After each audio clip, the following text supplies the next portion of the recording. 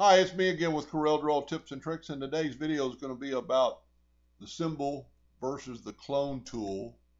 Basically, it's a symbol docker, but you can find the symbol manager under edit. But anyway, if you would take this and make a clone and then duplicate it around, a lot of times on the clone tool, you're going to lose some of those duplicates. You're going to run out of clonability, I guess as you'd call it.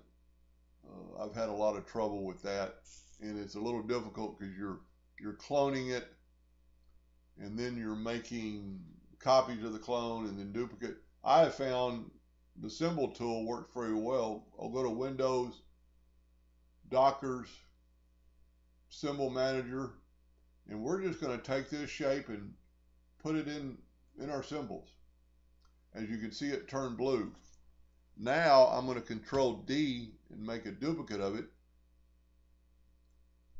Back up here. Control D, double click on it, get our rotation, and put our rotation right there, and rotate this 10, well, let's go 20 degrees. Duplicate it again. Okay, now you've got it the way you want it, but you want to change it up a little bit. Make sure this is highlighted. Go down here to edit, and it just gives you your one.